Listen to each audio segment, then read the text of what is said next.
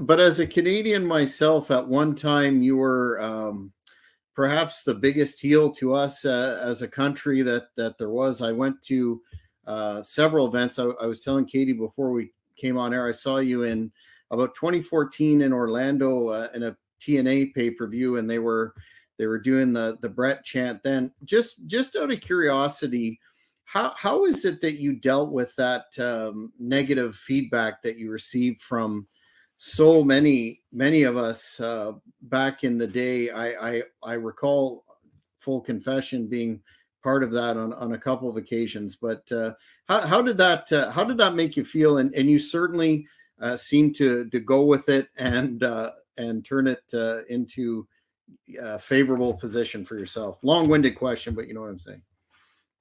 Well, it was tough after all said and done, you know. And I think it's about 22 or 23 years old now, or whatever.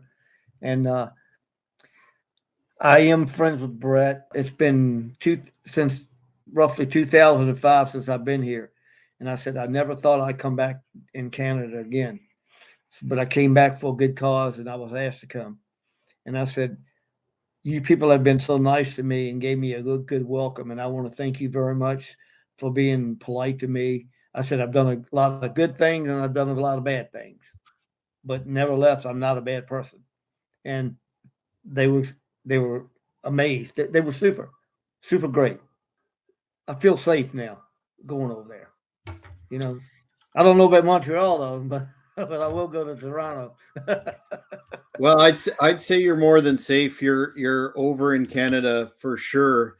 Jake Walker, the individual who arranged this interview for the Hannibal TV, is a huge fan of the Hart Foundation, the Hart family, and wanted to know about your memories working with again the late great Owen Hart and his penchant for those great ribs we've heard so much about. Did you have any of those played on you? Well, okay, let's start at this. Owen was one of the biggest ribbons in the business, the biggest, but not to hurt nobody, just to have fun. We were in Houston, Texas, at the Sam Houston building, and Ahmed Johnson was the world champion at that time. So they had the music all geared up, and Owen went up to the music place, and he put Hulk Hogan's music in it and took his out.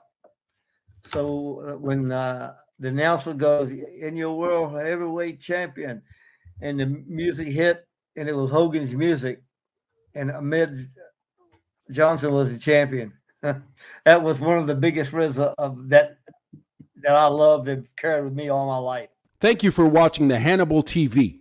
Please like this video if you enjoyed it, and click the subscribe button to not miss any of our latest shoot interviews, match videos, or news updates.